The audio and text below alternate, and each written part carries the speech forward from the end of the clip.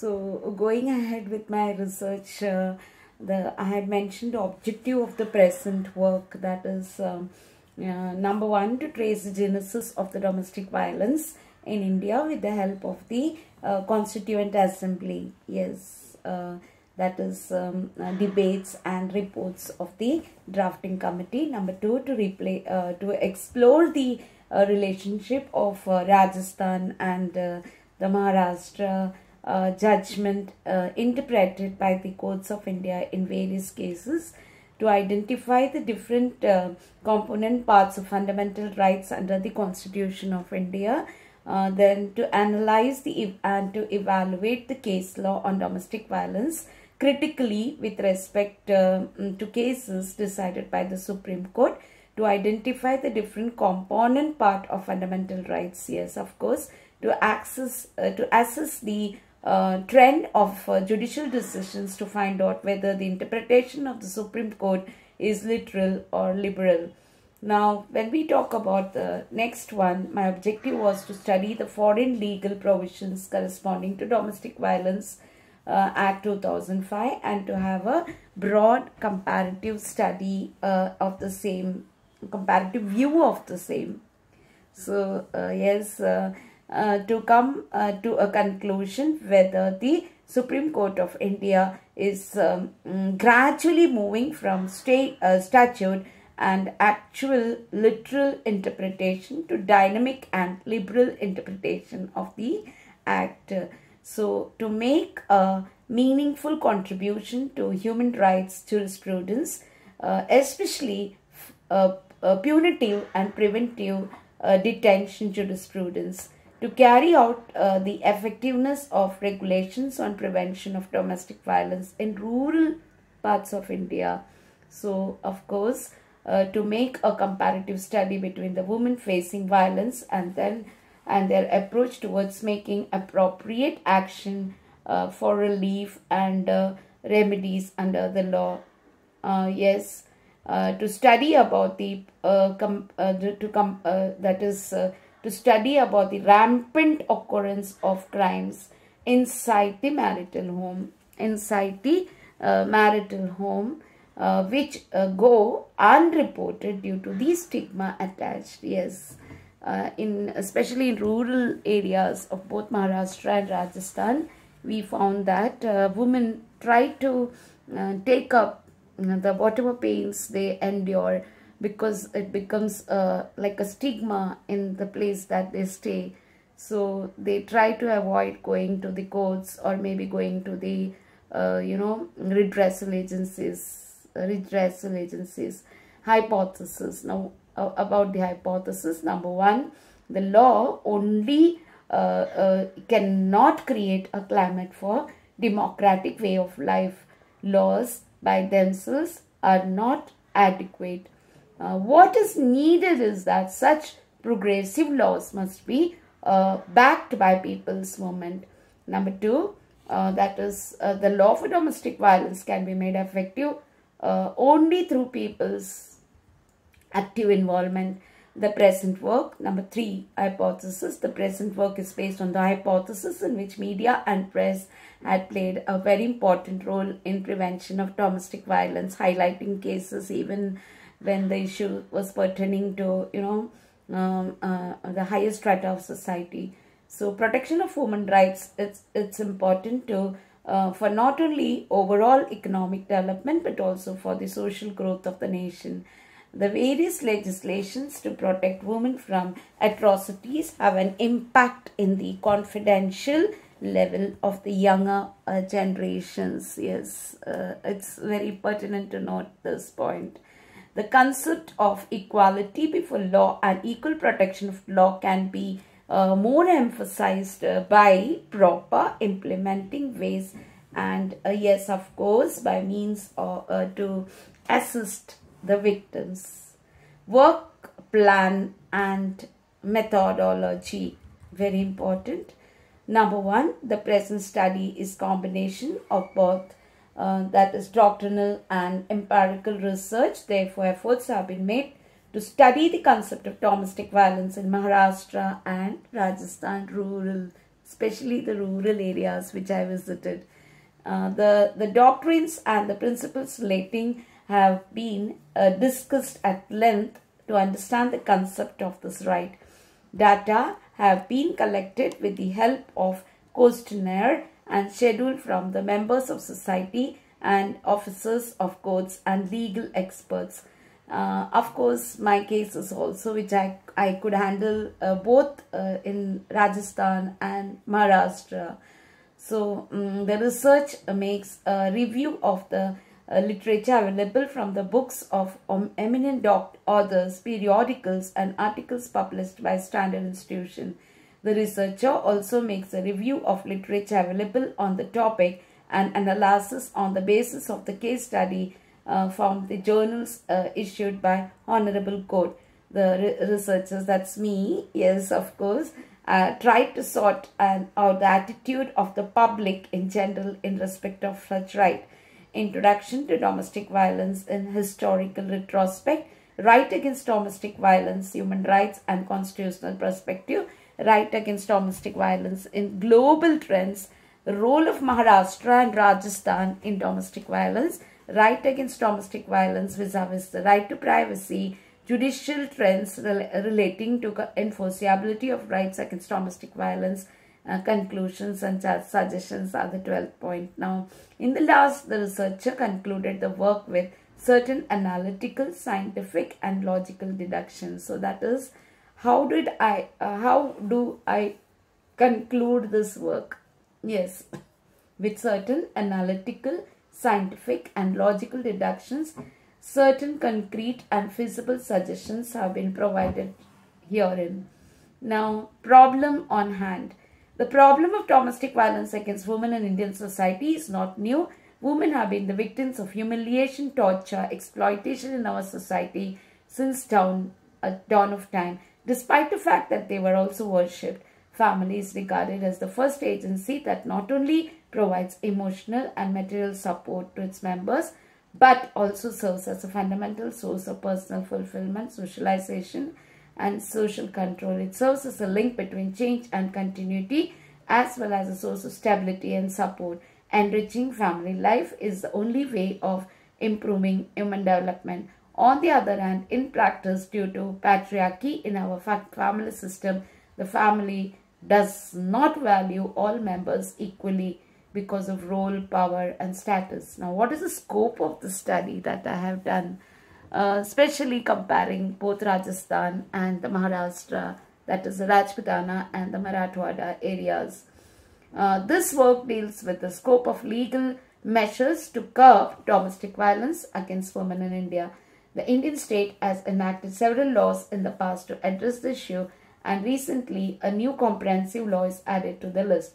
The new law has become an alternative to many urban victims, yet a review of the performance of the old and the new laws on domestic violence provides proof that legal measures to curb domestic violence has serious limitations. Yes, they could neither guarantee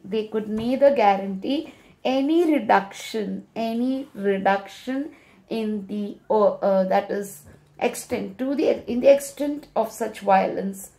That is, nor could they expedite the justice delivery system. Very, very important over here.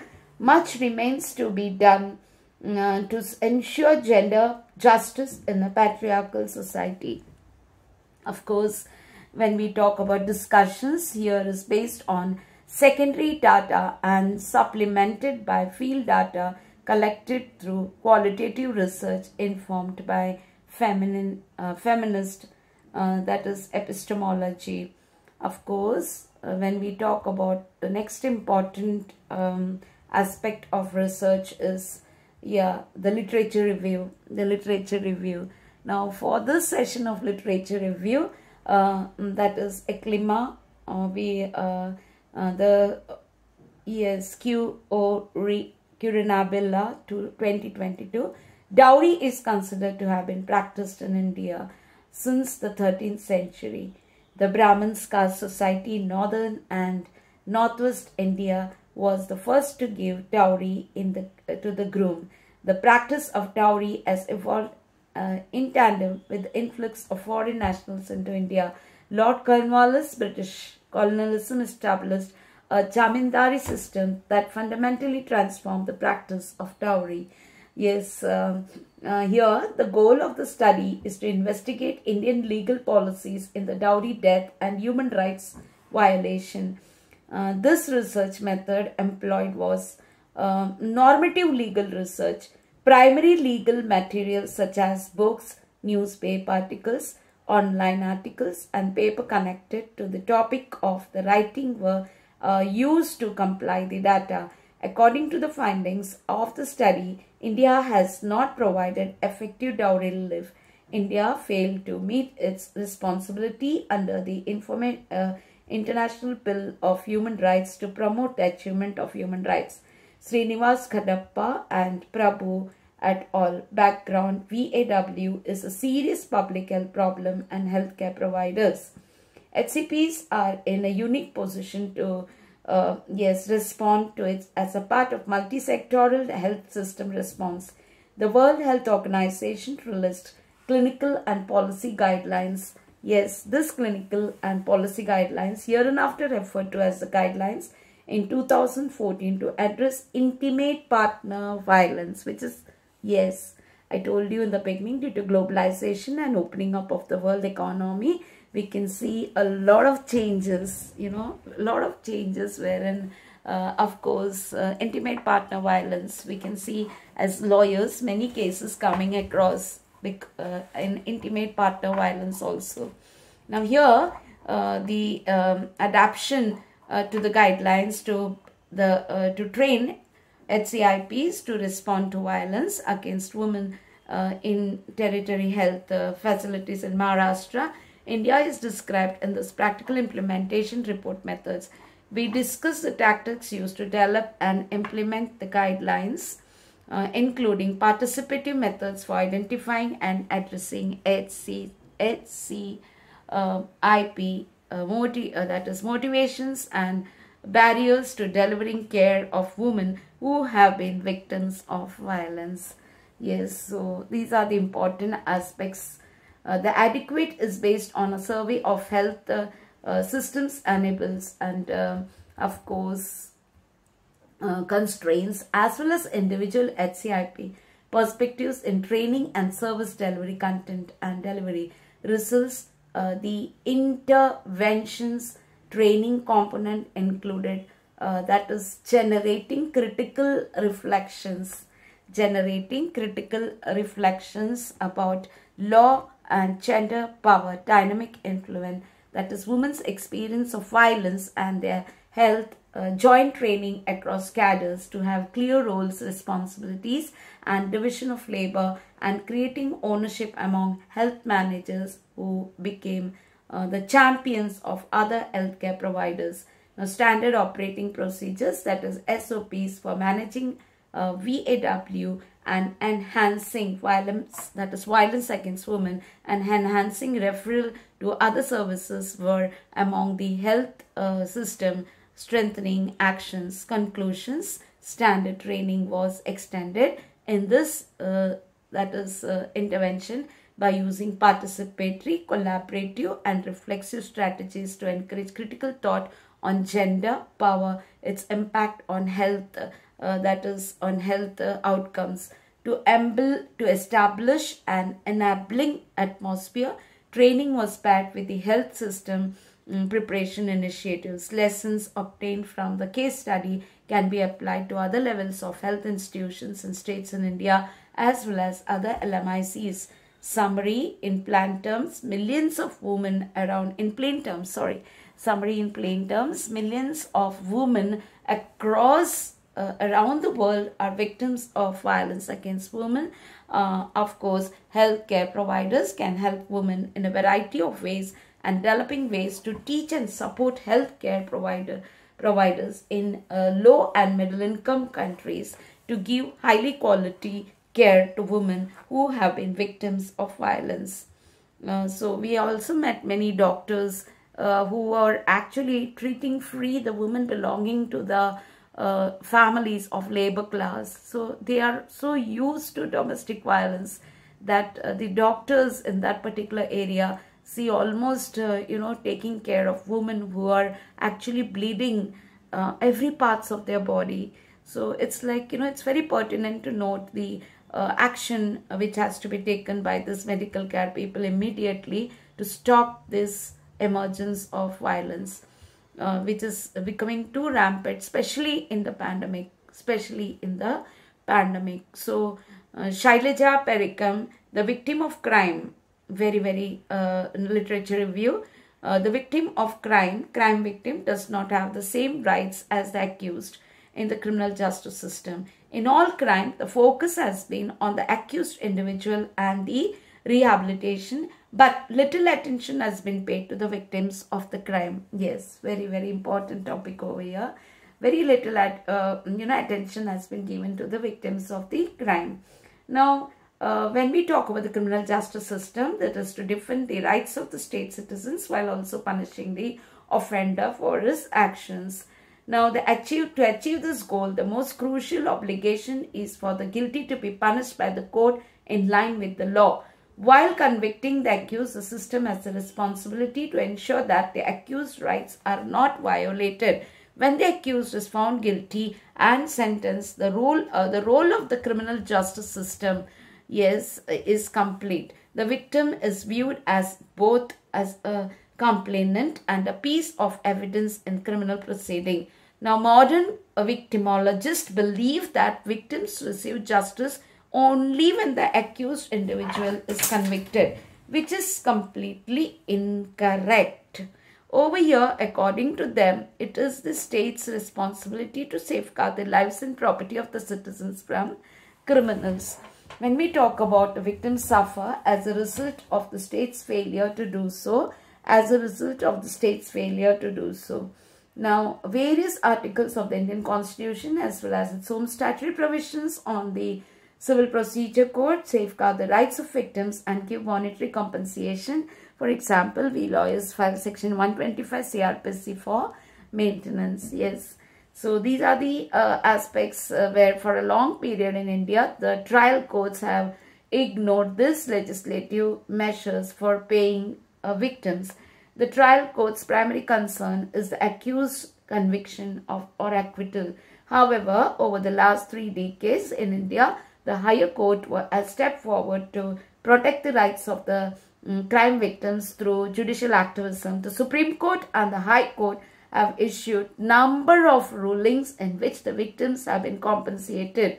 The Apex Court rewarded the victims for their restitutions in cases where the crime was committed, but no report was filed by the police authorities.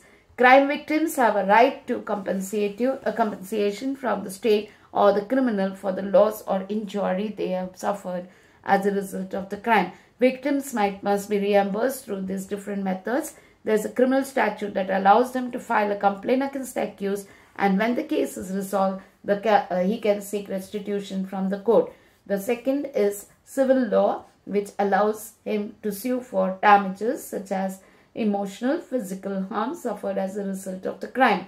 The third step is the administrative process, in which he can sue the administrative authorities for compensation for the loss of injury sustained as a result of the crime. For example, the purpose of this article is to examine the constitutional and statutory provisions as well as administrative schemes in India for compensating and separation crime victims. And reparation of crime victims. Now, Elizaveta Kutiteva and Dow Menon et al. That is as annotation. This essay examines the issue of criminal and domestic violence against women and makes recommendations for changing national policy in this area. The author examined international regulatory documents as well as foreign experience and tools for the prevention of crime against violence, that is criminal violence against women. Now, as well as the laws of the Uzbek Republic, and a number of other countries, the degree of influence of this document on national legislation and the law enforcement practice is evaluated. The value of the family law is determined by the importance of the family in society, yet the subject of the family laws place in the system of branches of law has been debated. Now, the phrase family law is used to refer to a science, a branch of law, and a legislative branch. That is, family law, in our opinion, has a defining role in regulating the individual, the family, the society, and the state interactions, regardless of the positions adopted by the specific scholars who study this topic. Now, the goal of family law as a science, branch of law and legislation is to achieve a reasonable balance between the interest of the individual, family and society, state regulation of family relations, protections of the rights of family members or person on the cause of education, and protection of the rights of children, women, law, violence, equally rules the very, very important family law growth, that is family law and morality, philosophical aspects of family law. Now the last one is Sarfaraz Khan, where the literature review is following, Women, Law and Human Rights. I'll be continuing in my next video.